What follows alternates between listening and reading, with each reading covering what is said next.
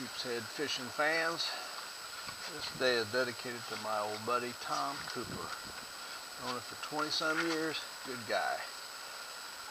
I just got here to the North Bridge. We've got strong easterly winds, so I can't go to the jetty today.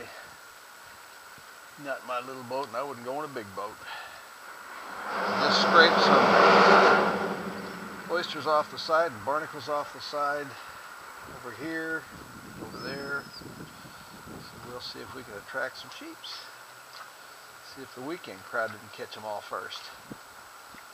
All right, I'll get back to you. Well, just a little fella. Just a little guy.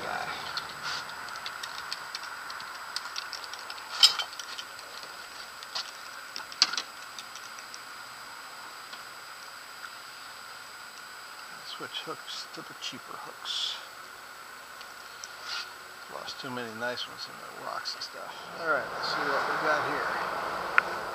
Oh, might be big enough to keep. Might be big enough to keep. I got them out here in the open. Not huge. Keep feisty though. Oh yeah, plenty big enough to keep. Plenty big enough. Tommy, you caught a second one in absentia. He's not as big. He is 13 inches, but we'll keep him.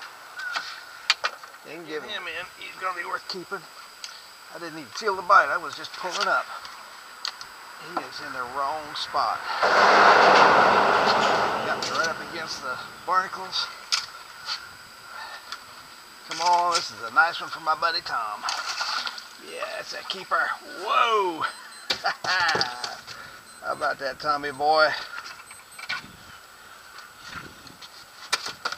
A nice big fat one.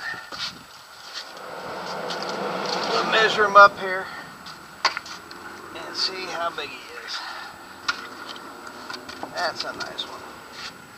That's a nice one. Okay, he is 18 inches, Tommy, 18 inches. I'm going to give him to somebody. I see somebody on the way back fishing from the bank. I'm going to give this big old sheepshead to him in your name. Later, bud.